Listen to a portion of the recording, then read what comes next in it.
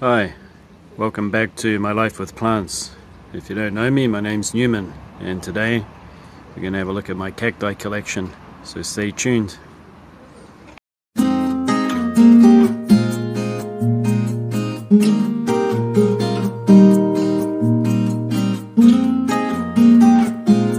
Hi, welcome back. It's been a while.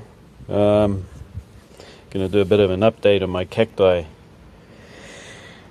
It's nearly 30 degrees, so it's starting to get hot out here and I'm melting. First of all, let's have a look at the Echinopsis here. So I got an Echinopsis hybrid here that has beautiful yellow flowers. I'll put them on the screen here so you can see them. This plant's quite an old one. It's about 12 or 13 years old. It's been divided right here quite a few times. It's got a nice big seed pod here because I've been hybridizing with other Echinopsis that I have. So far so good this year. With the ammonium sulfate I've been adding to the water, it's made the cacti improve. I noticed that these spines are much better than normal. It's got better spines, nicer color too. Over here is a Spacianus, Trichoceros Spacianus, common thing. I put this into the collection because it's not only hardy and grows fast, but it has magnificent flowers. I like to hybridize with it. This is just another one of this one here. So it's got a seed pod. This is a hybrid that can get pretty monstrous in size. It can get up to over a meter tall, and 50 centimeters in the girth. I mean the circumference of the cactus, so it can become pretty monstrous.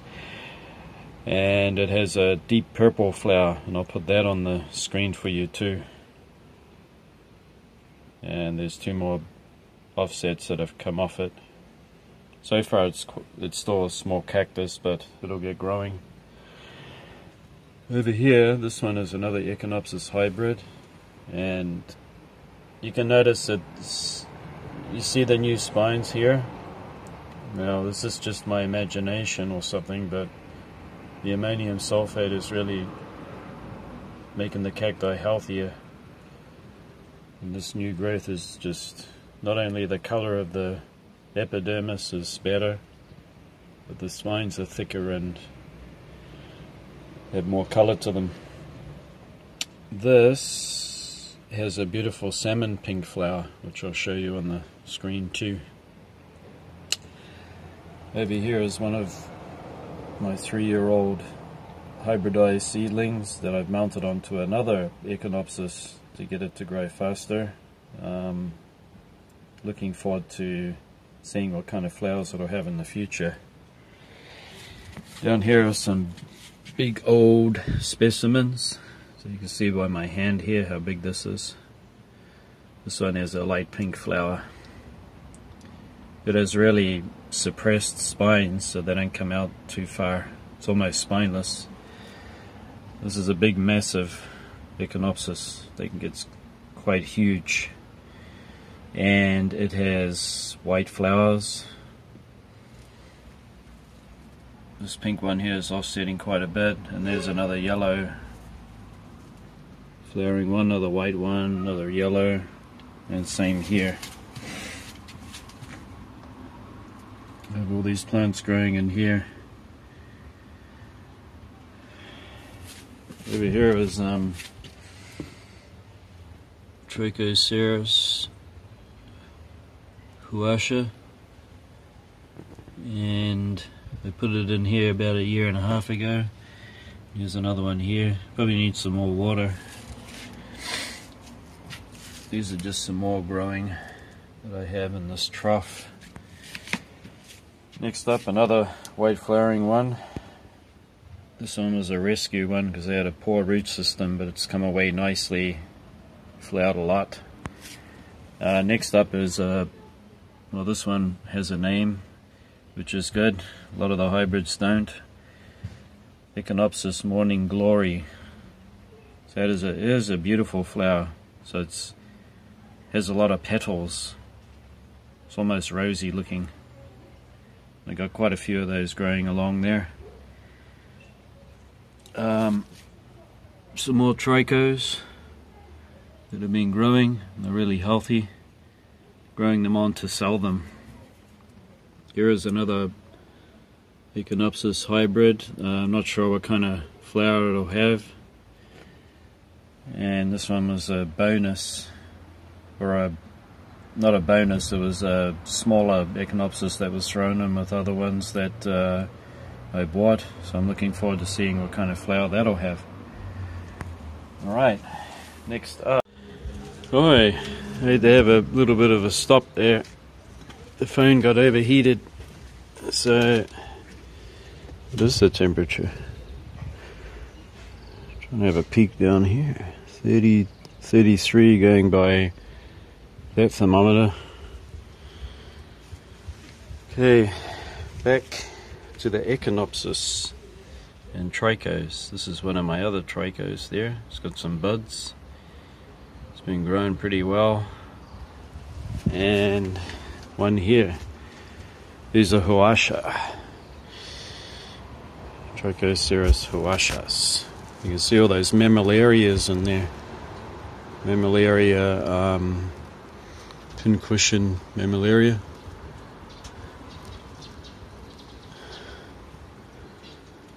Yeah. Something really nice here is this Lobiviopsis. There's beautiful red flowers on it. See there. This is its second flowering, so it's a very good hybrid. Got another hybrid down here, right there. And that one has striking purple flowers. But you know what? It's a bit stubborn to flower, even though it's growing so healthy in that. And maybe this ammonium sulfate will do the trick. And down the bottom here are a whole bunch of seedlings. That is a seedling of a Lobivia. Can't remember the name off the top of my head. And down there, these are hybrids. So we're making these grunting sounds because these cacti are way down here at the bottom of the shelf. It's shaded. So down here we can see these Echinopsis hybrids.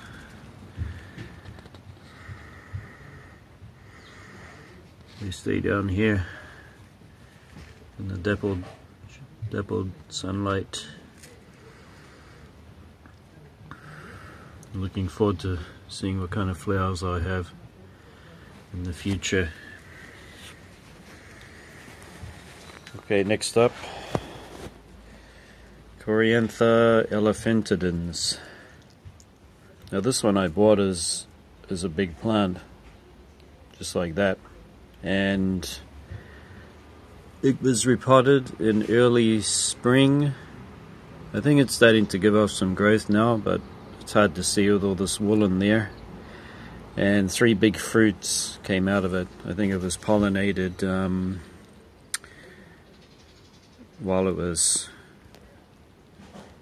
before it was sold in the nursery. There's another tricho here with a nice big fruit. See right there, because it was pollinated. Next up is this Cactus or Cactus Woodelsii, and it's nice and healthy in there. It was growing in a pretty small pot, so I repotted it.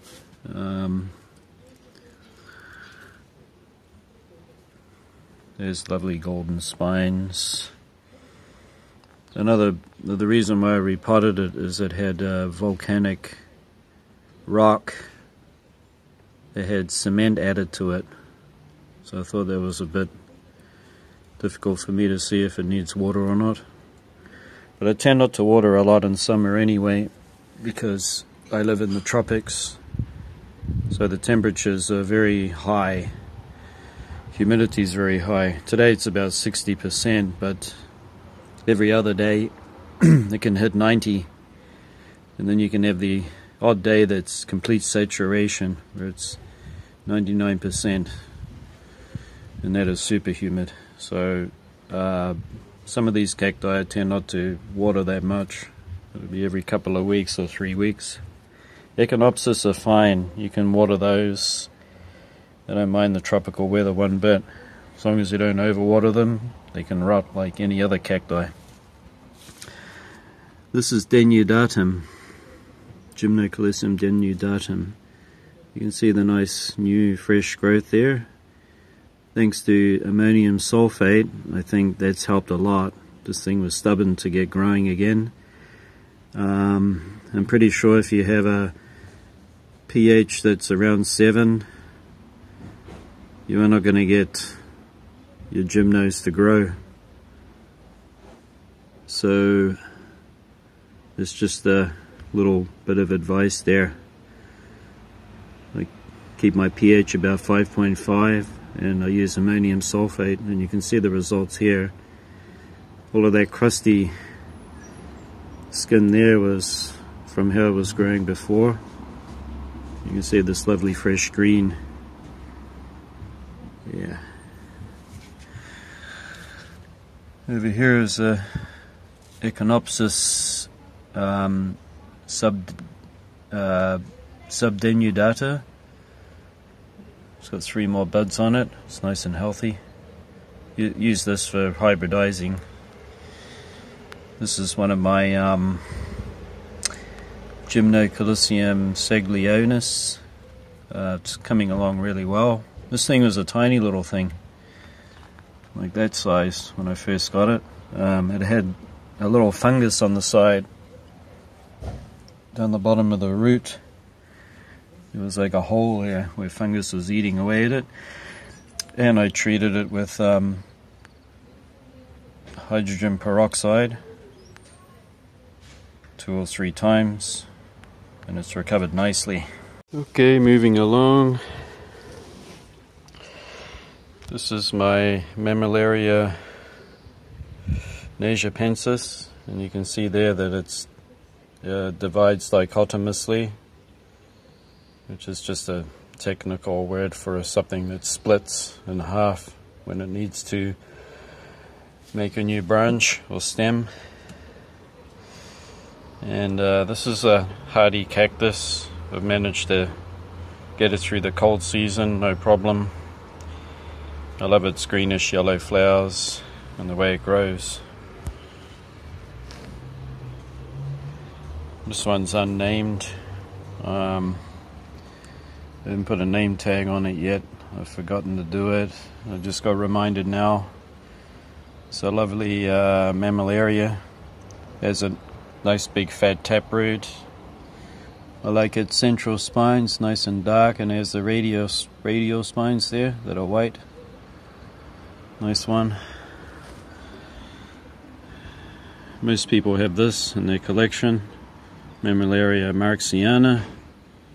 Always has a lovely display of yellow flowers in late winter or early spring, and it's growing really well there. It's in some pretty good shade. And this is my magnificent Cactus glossicens. I've seen this growing in the neighborhood, so humidity is nothing that's any different from its natural habitat. It can get pretty humid there too. Just doesn't need to be watered too often. Just careful with the watering and it'll do well. I love it for its golden spines and its bluish green body. And I have a smaller one here too that have been growing. Yeah, this is another Gymnocalycium saglionis that I picked up. It's growing really well. And this is Mammillaria magnumama, and check out how long these spines are. These long twisty spines. And this one's growing really well too. Very nice. Offsets a lot. It grows at pretty low altitude, so a lot of humidity and heat and like that kind of environment.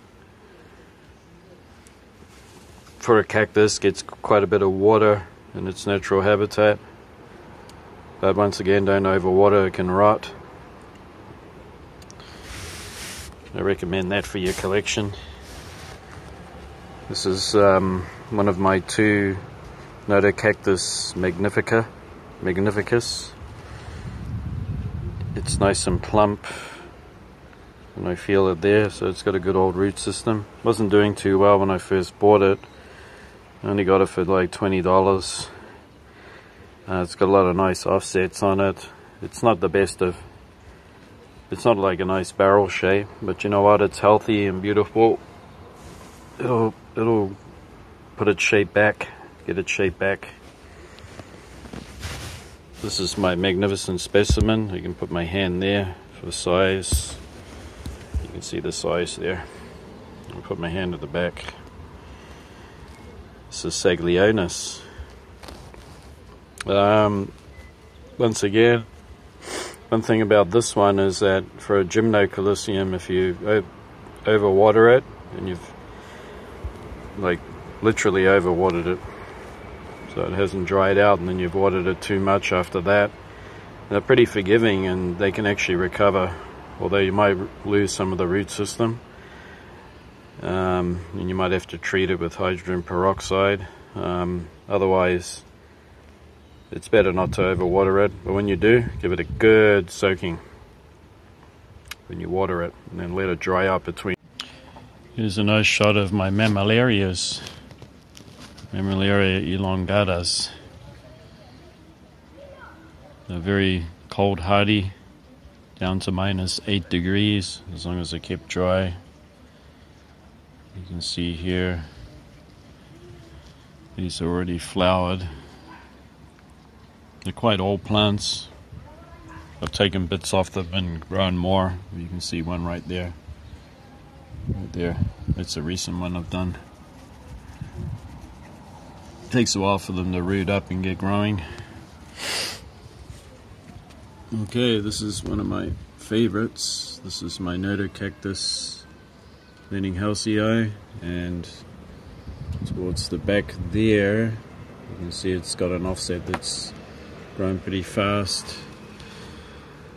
A new one coming along right at the base there. I think it even has a flower bud. It's quite fuzzy up there. It's been taking the cold quite well actually in winter, and in the summer super humid, super hot. It likes it. I give it a good old water once every 2 or 3 weeks because it's in a very large pot. Right over here is Cactus bicolor. I'll put my hand here for a comparison of size. It's had a lot of buds in that. I keep it on the dry side because I'm afraid of making it rot. So it pushes out buds, and I think as we get into August, it'll flower for sure once the sun moves around. That is Mammillaria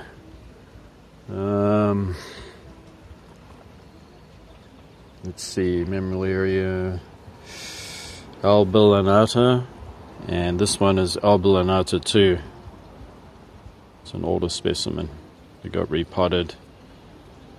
They grow very slow but surely.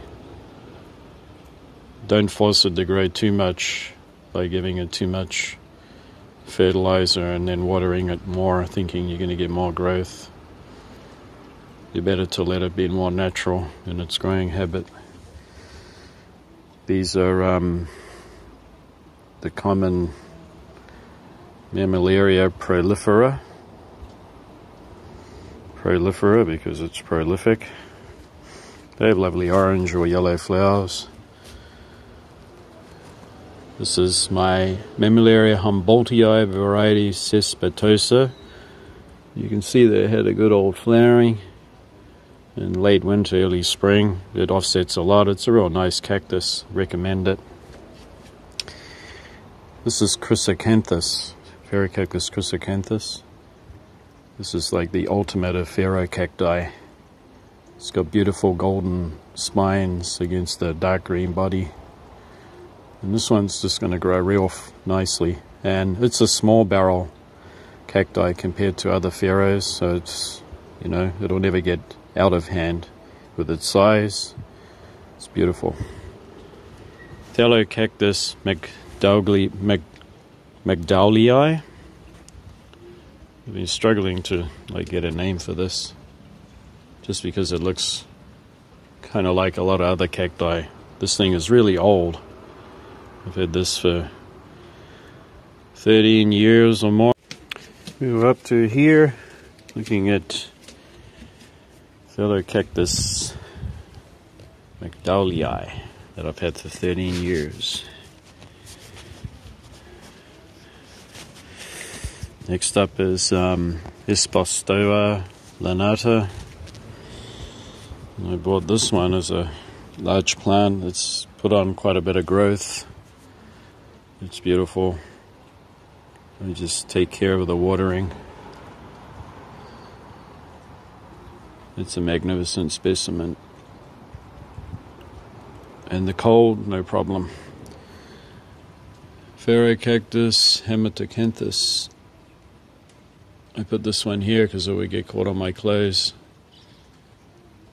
One time it got caught on the inside of my nose when I was trying to look down on a cactus to get a nice... I was trying to look at some flowers or something, and one of these got caught inside my nostril, and it broke off in there. That hurt. And this one is also a Cactus Haematocanthus, but it's somehow different. I got seed off that, and I've been growing seedlings. And then right down the bottom there, right where my finger is, it's starting to offset. And just about every pot of mine has Mammillaria, the thimble cactus, growing in there because they seem to like it. There's a big, huge Notocactus, Horstii papyraeus. It's got the old offset going down there. It's been growing really well. It's kind of over potted.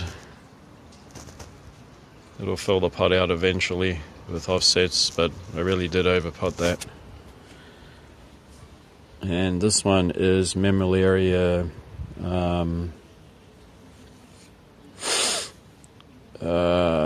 parabella, and it's starting to divide there, get a new head. It's doing really well this year. Very forgiving cactus. It's actually hard to kill it. It's pretty tough. Mammillaria mystax. It's been growing really well too, and I've had fruits come off it. Each fruit has about 10 seed in it, and I've produced more babies and grown them on. This is Neoporteria clavata. It's been growing really well. Nice cactus. Mammillaria vetula, subspecies gracilis, that has beautiful purpley flowers. And on this bottom shelf we have a big old Notocactus atonus. It has 2 flower buds that haven't opened yet. This thing is a big size. It's 10 centimeters in diameter. Down here is a tonus. I overwatered that last summer. Didn't like it, so I'm going to keep it a little drier. Gymnocalicium monvellei, or monvellii, and this one has one of the most magnificent flowers of all. It's been growing really well. One of my favorites. Like the spines too. This one is Cactus horstii that has the orange flower. I picked it up not long ago, repotted it. You can see it's in a nice sandy soil, river sand. Back there is Baldianum, Cactus baldianum, and another baldianum that lost all its root system, which taught me, well, you gotta really let your gymnos dry out in between watering, or they will lose their root system. And what do you know? Baruchii is about to flower. Very nice. I'll take photos of it when it does open and put them on my Instagram. Baruchii is one of the cold hardiest of your cacti. Right next to it is this big Wigginsia arenacea, native to Uruguay. Grows on grassy outcrops. They're all grassy areas. They look like they get plenty of water, but they grow up on or in between boulders that are in prairies. Very flat grassy areas, and they grow between the boulders, I suppose, because they don't like to get too much water around their roots. But it looks really well watered, the natural habitat. These are one of two of my Gymnocalicium. I'm starting to fade away because of the heat. I sound like a dying battery. These are your Gymnocalicium. The name's evading me. I don't know why. I think it's getting too hot now. Just remembered now. Mihan Vicii. Gymnocalicium. Mihan Vicii. I'm saying it wrong, but that's the heat. The heat does that to you. Cactus emorii. Why did I buy this? I mean, this thing's going to take up all the space on my shelf. Well, it's very cold hardy, that's for real. It surprised me. Another Gymnocalicium saglionis in this lovely square pot that I bought from a imported shop that imports from Africa and Mexico. It's growing really well. This, I'm pretty sure, is a Rubutia of some sort. The other one. What's the other one called? Related to Rubutias. It's not a Labivia. It's got a lot of lovely offsets. I bought that cheap from a Daiso shop. I've grown it into this specimen. It even flowered for me too. This is one of my favorite Labivias. This lovely small compact clustering mammillaria. Myrana arachnioides, I think that's another name, but it has this beautiful bright yellow flowers that I really love. This is a Cactus latispinus. It's growing really well now. In the winter time it shrivels right up. It's not a big fan of the winter, but if you let it shrivel, it'll get through the winter just fine. Well, in my climate, it's very dry, sunny, and can get freezing during the nights. For my climate I'm talking about. That is a piece of Cactus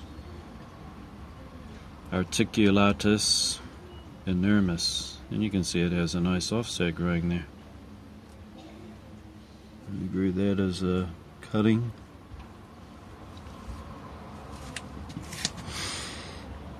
Mammillaria glassii. It's hard to know if it's growing or not. It's probably gone a little bit dormant now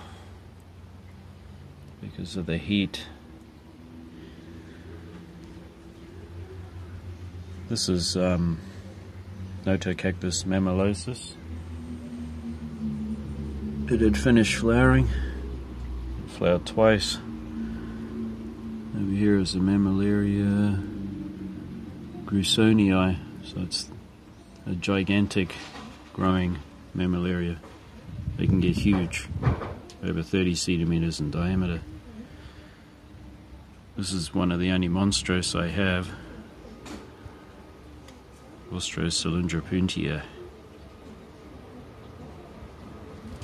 If we go over here, we can get another view of it. I like this one. Down the bottom here is Cactus claviceps. It's got another name. Grows really well in Japan. Another Cactus here. This is the second one of my Cactus magnifica. It's been putting out some new growth there, and I have two cacti.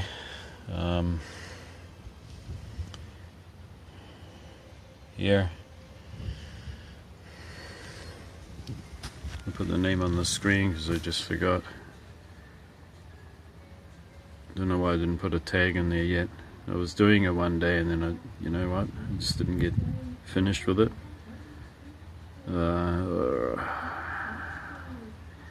But they've been growing really well for me. This is my only Lophophora. I got two of them. I'm just giving them a tryout. Growing them here in Japan. Whether they do good or not, I don't know. The winters are no problem. It's just the summer. We'll see how they go. Definitely don't want to have water in the crown there. They won't do it any good.